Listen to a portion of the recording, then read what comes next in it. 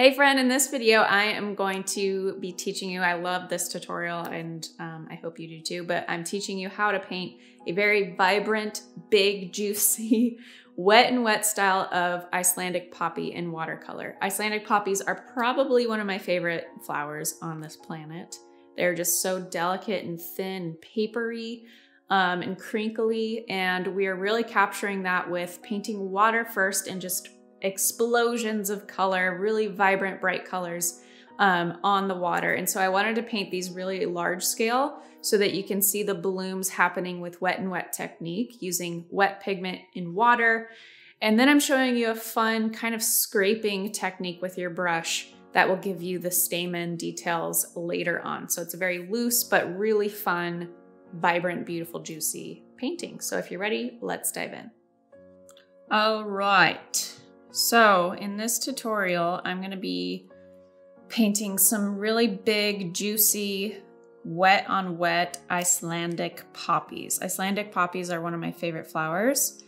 And to give it this like misty kind of faded outlook, we're going to be painting wet. So I'm going to actually paint the entire flower with just water. I'm gonna add a touch of pink to my water so that you can see it on my paper. You can do this with just plain water, clean water, or a touch of maybe an orangey pink color, whatever color Icelandic poppy you are painting. But I'm gonna do a really large Icelandic poppy here and then maybe like half of one down here so we can get some big, juicy blooms happening with our wet painting. So what I'm going to do is I'm going to paint using the side of my brush for really big petals, and then some of these little thin marks will be with the point of my brush. But every single petal is going to point back to the center of the flower, and I'm going to leave the center of the flower mostly untouched. So I'm just going to kind of make these big strokes. I'm going to add more pink to that so you can see that better. But we're working really quickly. So I've got, you know, some areas where there's just thin line.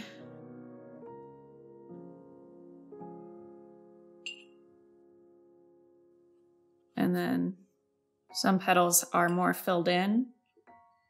But I'm working very quickly so that when I go in to add color eventually, we get a really nice smooth blend.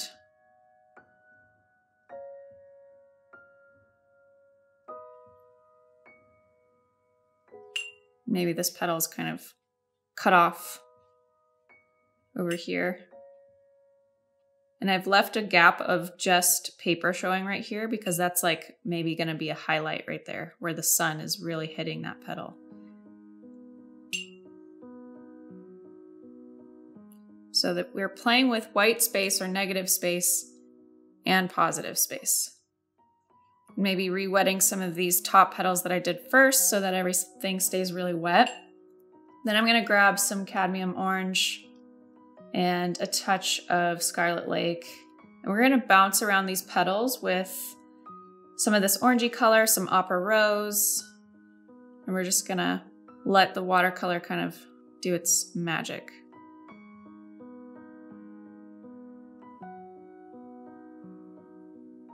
Obviously, so fun. Maybe I'll pop in some Opera Rose here.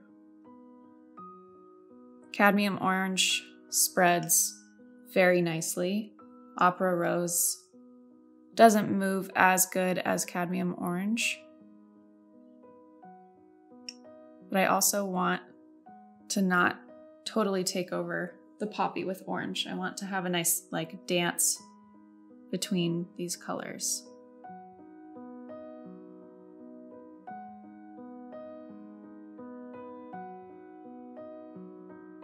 I'm just going to gradually add in some darker color on top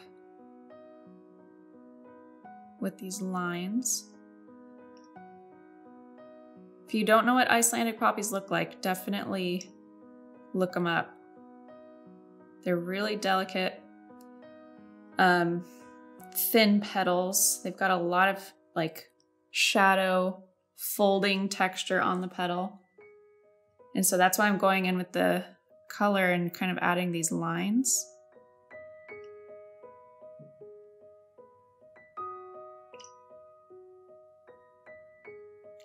Maybe add some lemon yellow deep and cadmium orange.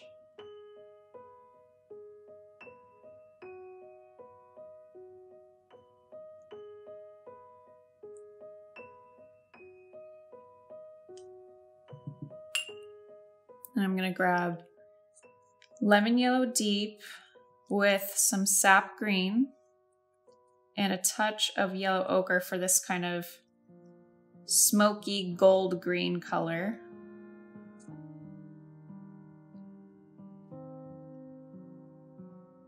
I'm gonna lay down just a little C curve here for the bulb of the flower. And then I want no green in this next mixture, just lemon yellow deep and yellow ochre. And we're gonna use the tip of the brush to add in the stamen.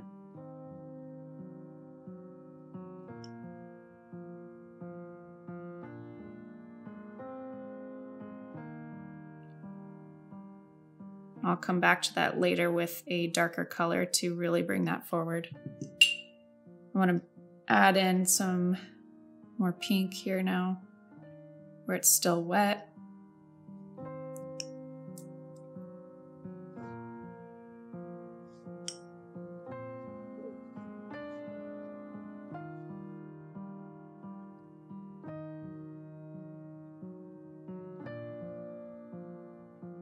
But this wet and wet is what's fading these lines, and it's making it look really blurry, which I really like. Maybe going back over some area with more red in my mixture to really bring it forward now.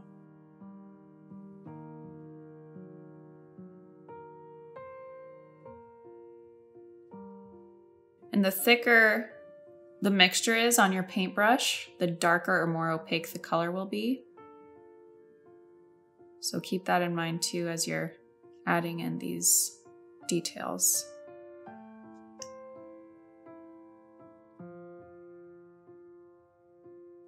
Just kind of dancing around the flower now and trying not to overthink it. I know that that's hard to do when you've never painted something like this before, but there's always practicing this multiple times.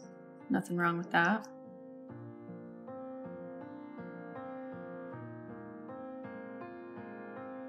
I'm gonna grab yellow ochre, some Scarlet Lake, burnt umber, and maybe a touch of green for going in on the stamen now, just in little hints for if I really dry my brush off and splay it out like this, I can get some fun texture. Instead of having to go in and individually add every single dot or line. I want to get that darker. So adding more burnt umber.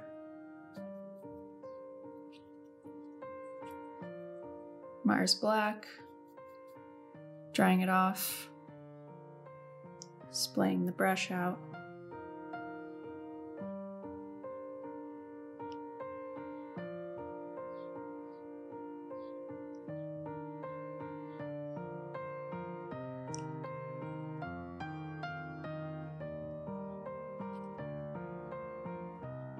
This is looking pretty good.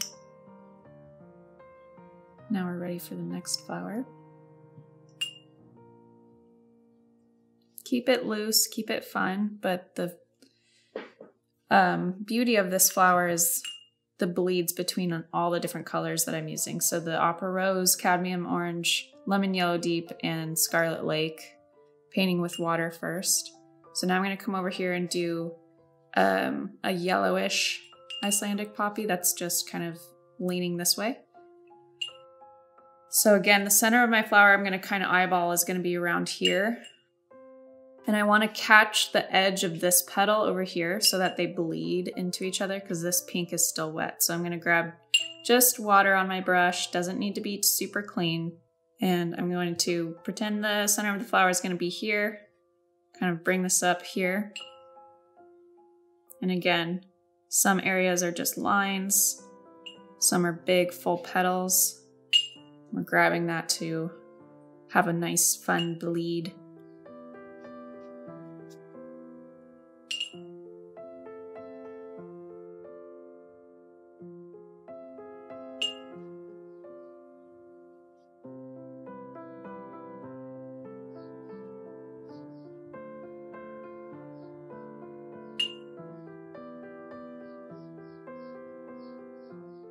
Then I'll grab some lemon yellow deep and yellow ochre. And we're gonna do the same thing and pop in the color. This is gonna be a yellow poppy, so I'm gonna accent the lemon yellow deep and yellow ochre, maybe with some goldish brown.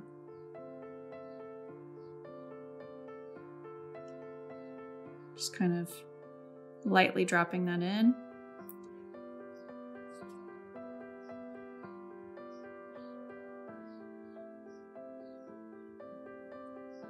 Avoiding that pink spot because I want to keep that clean to show that fun bleed.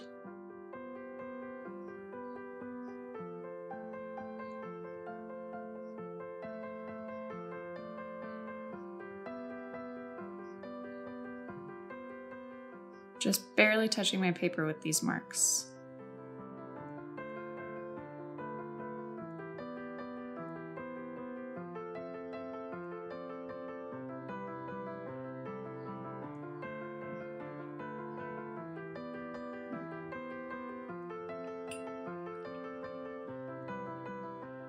And then trying to get this yellow ochre, maybe a touch of this Mars Black and Burnt Umber combination I have over here to use as my shadow color.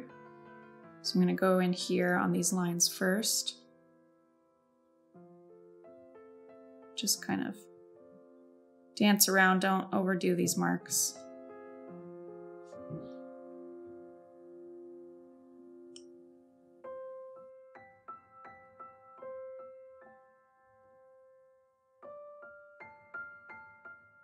Maybe a little greenish brown with lemon yellow deep, sap green, and then Mars Black.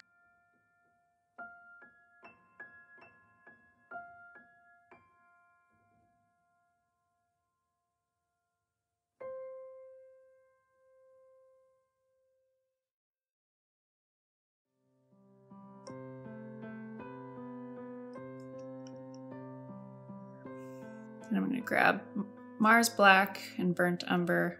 We're going to go in on this flower and that flower and darken the stamen area. With mostly pigment on my brush and just a slightly damp brush. So if you need to, you can go to your paper towel and kind of release some of that water. I'm going to go up here first and kind of do that again with the splayed action. Comb downwards or upwards towards the flower or the center of the flower.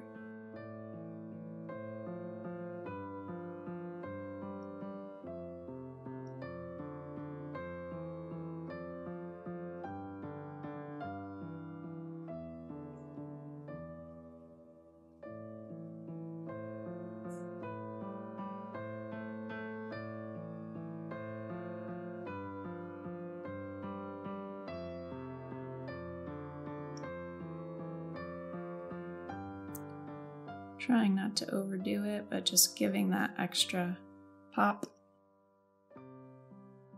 Before I do this one, I'm going to add a little more yellow to this stamen, like a yellow, green, gold, since there's a lot of yellow, warm yellow happening.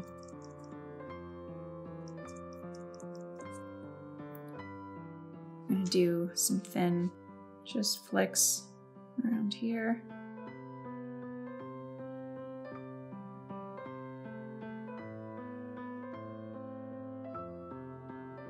Maybe some yellow ochre, same thing. I'm gonna try and leave that white gap right there for a highlight.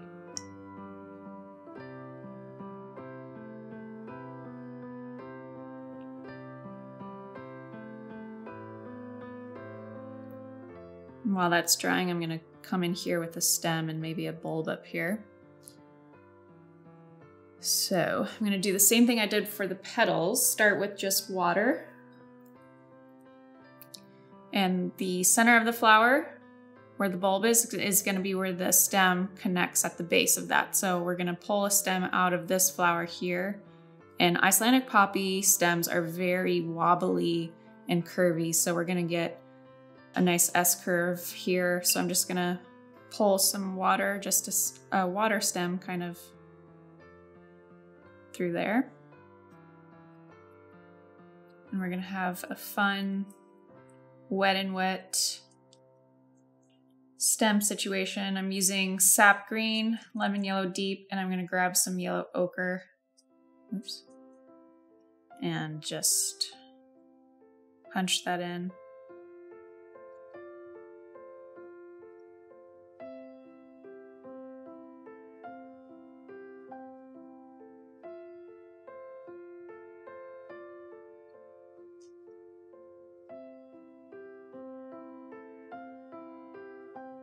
You can always go back over that if you want more green in there, but I'm gonna leave that like that. And then pull a bulb up here.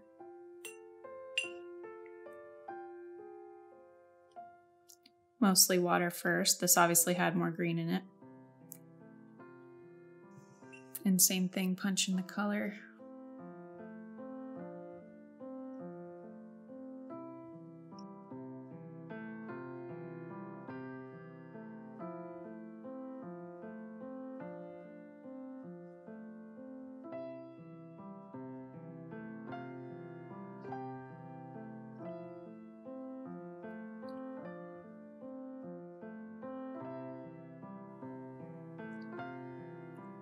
Might do a little, here's the top of a petal coming out type of thing.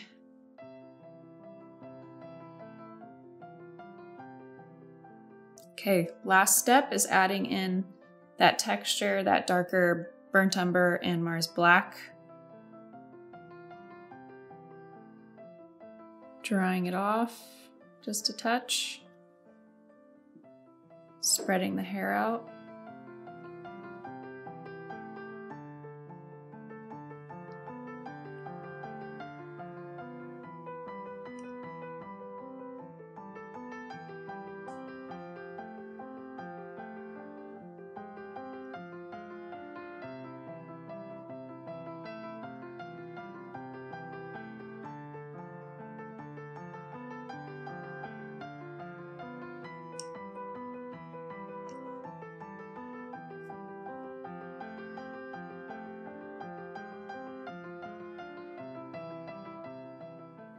And there you go.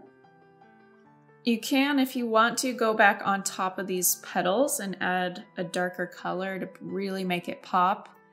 I'm really liking the faded look, especially in the areas where it's almost white.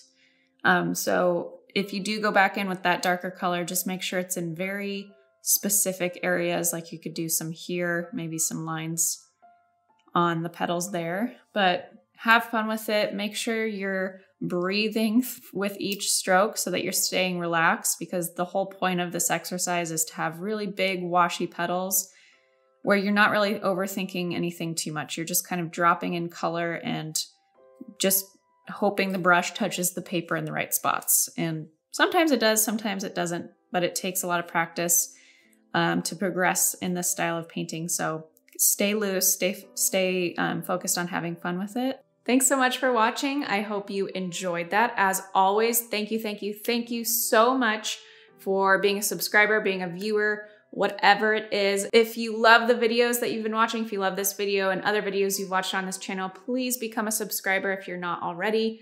That just helps us continue to spread the love of this channel to the entire world. And also liking and commenting on our videos. So let us know in the comments below if you enjoyed this tutorial. Maybe try it out with a different flower, maybe a bearded iris, maybe a peony. Try out this technique where you're laying down water first for the shape and the petals and then plugging in color. I would love to know how that goes for you. Let me know in the comments. below if you tried this out while I was teaching you, or if you tried this out with a different flower, or if you'd like to see a tutorial from us that's similar to this with a different type of flower, drop it in the comments below, and I'll see you in the next video.